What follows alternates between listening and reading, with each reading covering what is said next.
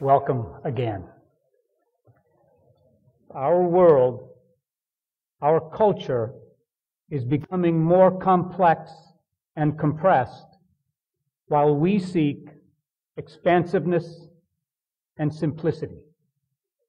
Here, where impulse, thought, utterance, and movement create an energetic matrix, like the living matrix of the body, here we can dissipate a bit into a suspended state of connection and relation. We enter the in-between. When I talk about the in-between or liminal state, I am in part referring to the theta state. And in the theta state, we are in that state in hypnosis, in EEG biofeedback, in REM sleep. You can achieve the theta state in deep, experienced meditation. You are between the conscious and the unconscious, sometimes referred to as the subconscious. And yet you retain memories and feelings. It is compared to the trance state and the ability to act beneath the conscious mind. It gives you a sense of connection and unity. You can experience visualization, inspiration, creativity, and insight. The theta voice has been described as the silent voice. In the in-between, as experienced at theta, Charles Tart stated there is a qualitative alteration in the overall pattern of mental functioning. There is a disturbance of the time sense, and you can achieve a sense of the transpersonal, a direct experience of connectedness to all and to everything. It is an undifferentiated state which forms the substrate of our reality, our self-concept, and our beliefs. You are in the nothing something. You are in the in-between. The recognition and utilization of this state holds great promise for our ability to affect change and expand awareness. It is in the float experience that we most readily and easily enter this state. It is here, through its inherent connectedness, that in the Kabbalic sense, we enter Tikkun Ha'olam, the healing and repairing of the world through practical action. And this comes from the inherent sense of compassion, which is vibrant and natural in the in-between or theta state. It is here where we come into contact with archetypal representations, symbols and ideas and concepts across cultures, which represent common patterns in human memory and process. These are Jung's contents of the collective unconscious and self-portrait of the instincts. These help to organize emotion into meaning. It is here where we often have mystical or spiritual experiences, which have an ineffable quality, so profound and intense as to defy description, and that also have a noetic quality, which give a sense of reliable insight concerning deeper aspects of reality, with great practical importance for how to live one's life.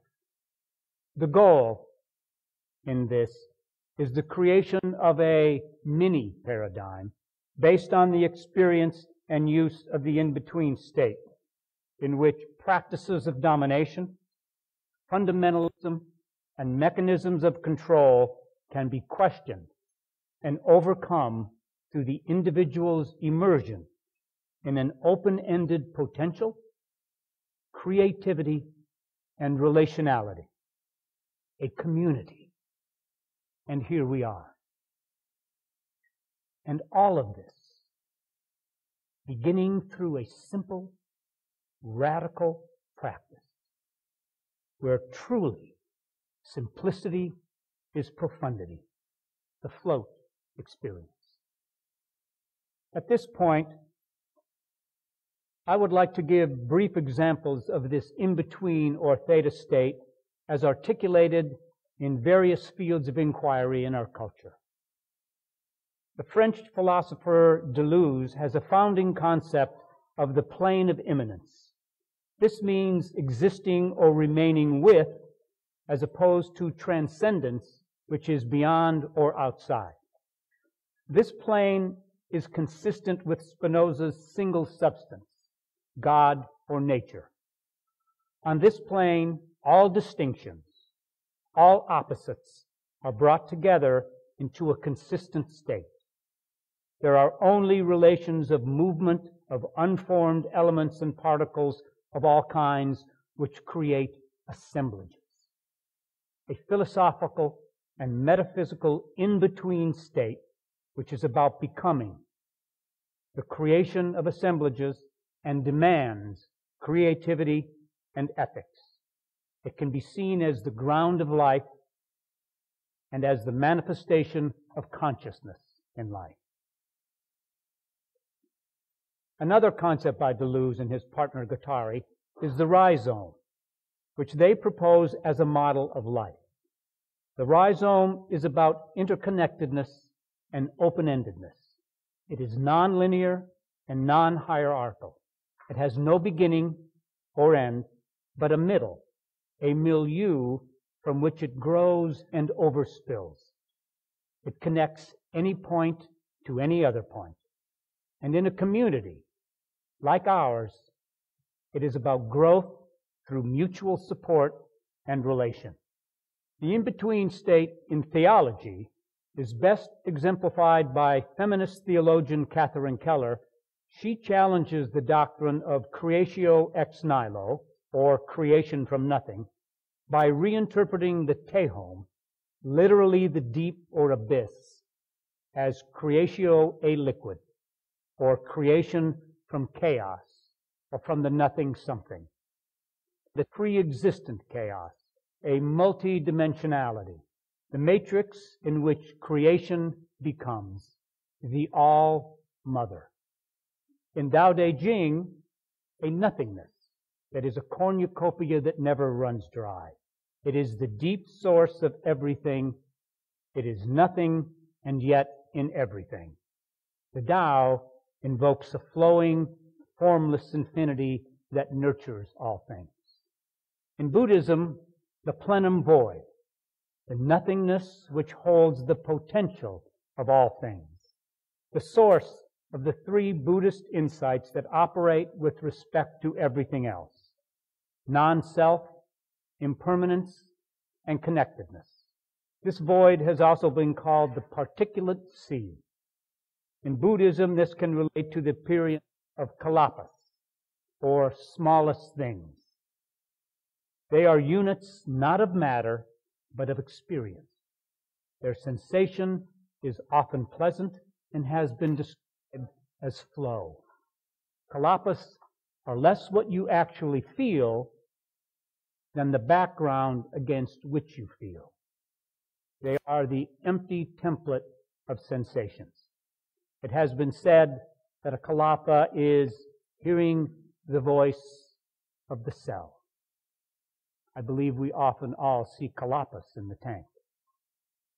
In Greek, quintessence, the highest element that permeates all of nature, the essence of a thing in its purest, most concentrated form.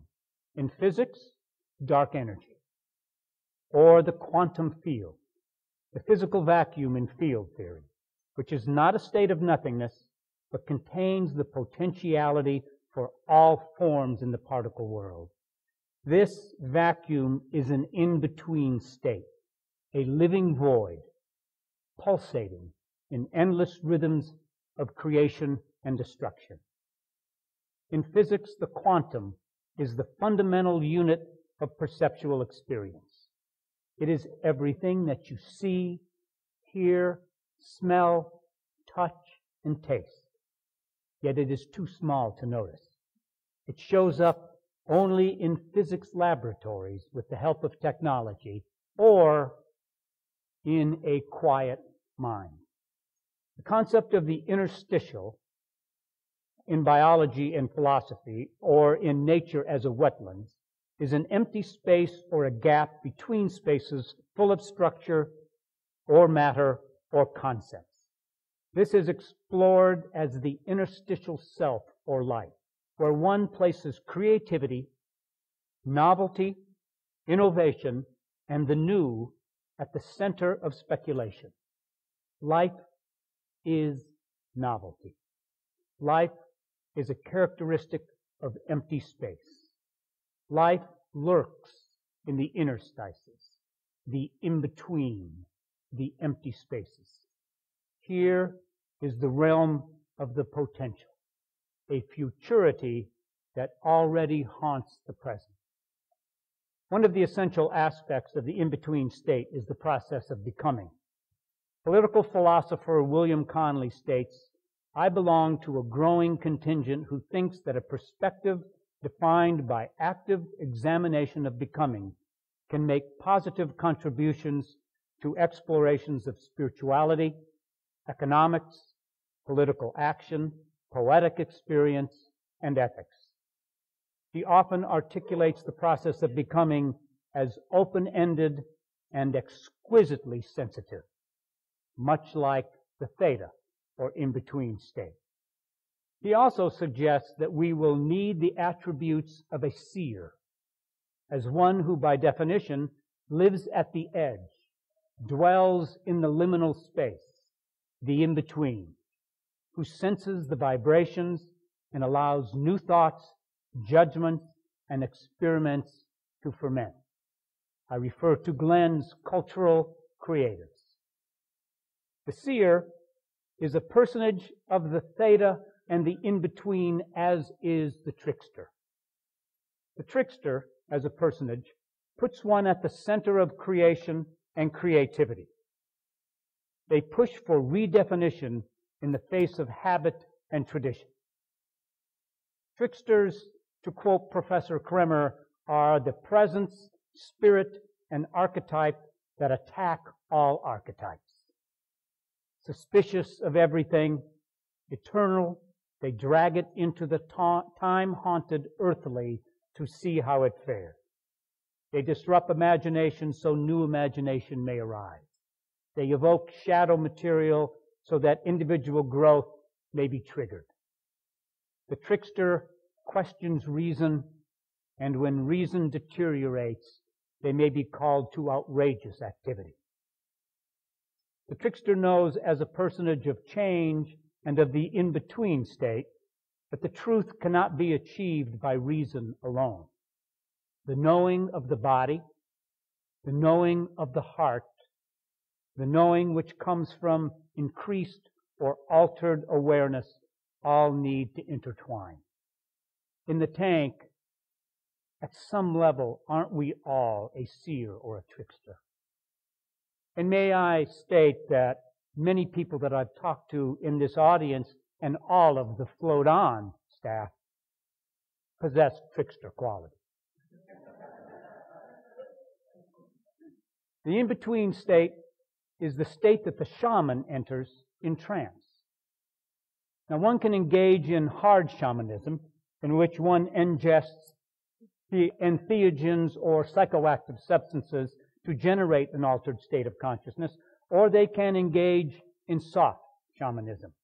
This trance state is created through dancing, drumming, endurance activities, deprivation, dietary means, and also in holotropic states, deep meditation, and wilderness rapture, which is the boundary state between civilization and nature, human and animal, also known as the inner wilderness experience. In biogenic structural theory, they define consciousness as occurring in phases and warps. Phase attributes may be bodily sensations, feelings, sensory cues, or activities. It is the warp which is the in-between state. Although a phase is a discrete, cognized strip of unfolding experience dominating the sensorium, a warp is the transition phase, which has a causal influence on pre- and post-phase. It is a liminal event, a sort of ritual or symbolic doorway between phases. The warp is organizational chaos related to the order of the phases. The question is, could this warp of consciousness be the in-between state, ongoing, which we manifest in the theta wave? Robert Lanza, Dr. Lanza, has created a theory which he states consciousness is the in-between or liminal state. He speaks of the interrelatedness of consciousness in the physical universe. He uses concepts from physics and creates a field of mind, that the external world only occurs in mind, in consciousness, and that it is the interior of one's brain that's cognized out there, or in here. In Buddhism, mind creates reality. In biocentrism, consciousness creates reality. Maybe we are opening ourselves to an interconnected and complex ecology of consciousness. This opening is supported and facilitated by suspension in the in-between state, most easily accomplished in the float experience. An excerpt from a poem by Robert Bringhurst. What is what lies out of sight, thought, talking. Open them. Open the three fists clinging to the world. No instruction is certain, no knowledge complete. What is has no essence. What is interdependent and empty. What is unsingle, undouble, unplural, unborn, unenduring, unbearing, undying. What is has no past, no future, no shape, and no nature. No being, no having been. Going to be or becoming. No wholeness and no incompleteness. What causes what is the hunger to be and to keep being. There is no center, no side, no top, no bottom. There are no literal statements. There is no unmetaphorical language. Emptiness is also empty. Nothing is not nothing. Nothing is, and is nothing. All that is nothing. Yet there is no nothing that you can cling to. We are also then the nothing. And the nothing is the hunger. And the hunger is the question. And the answer, be pure wonder. Maybe, just maybe, that is what this is all about. Wonder. And is that what draws us in? Wonder? Maybe the in-between and the theta is the fluid state of wonder.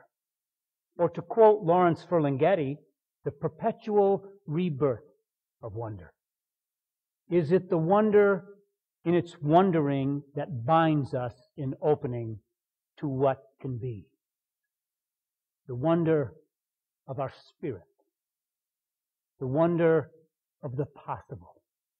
The wonder of us. Thank you.